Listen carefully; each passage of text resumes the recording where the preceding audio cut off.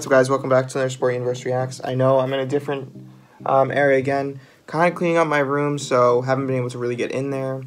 So this is where I'm doing it. My head is chopped off, but there's not much I can do about that. My tripod is not with me. Okay, so what I want to talk about, Kenny Atkinson was fired from the Nets job. I'm kind of confused about the decision. I thought Kenny Atkinson was doing a great job as the Nets coach. I mean, 4 years ago when they hired him, they were in such a bad spot, and he was able to gradually coach the team to the point where last season they didn't even have any stars and made the playoffs and were a very formidable team. Obviously this year, there's been struggles. I think they're really due to Kyrie Irving coming in.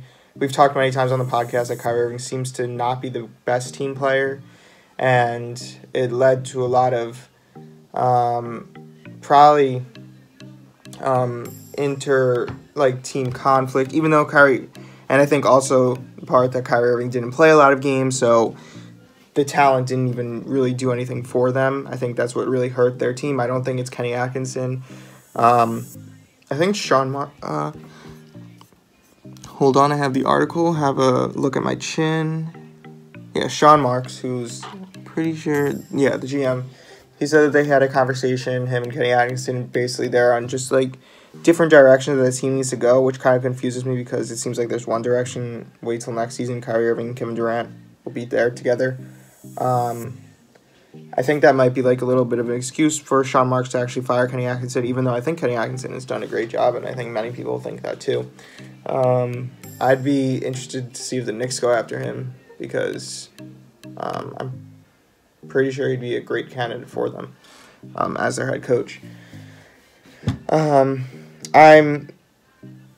kind of trying to think through the reasons that maybe it didn't work out, and I think one of them, it could go back to, finally having a star and him not really being able to coach a star and put him into the lineup. Maybe not only was Kyrie Irving's,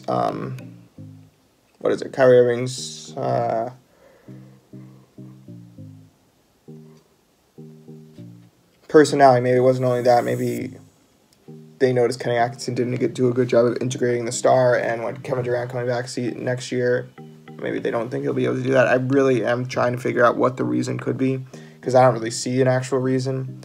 Other than that, I kind of struggled finding actual stuff to talk about today. So that's basically it. Thanks for watching. If you have any questions, comments, concerns, leave them below. And other than that, that's it. Thanks for watching. Bye.